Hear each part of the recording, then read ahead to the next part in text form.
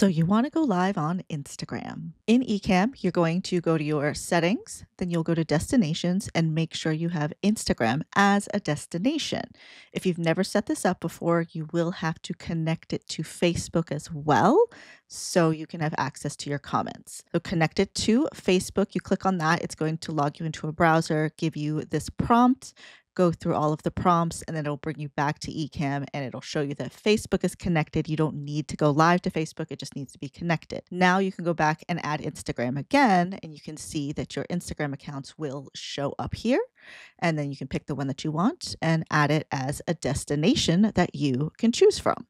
Now we need to open up Instagram in a browser logged in. You're going to head to create, you're going to go to live video, and then you're going to add your details, a title and an audience. If you are doing this for the first time, I highly suggest doing it on practice so you can make sure you know all the steps. Once you add that in, you will get to this page. This is important information that we will come back to, so we can just pull this to the side.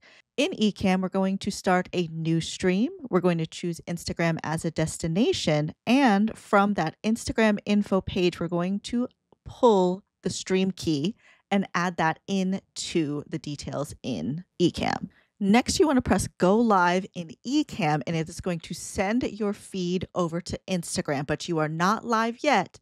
You just have a feed going to Instagram. When you are ready, press go live on Instagram.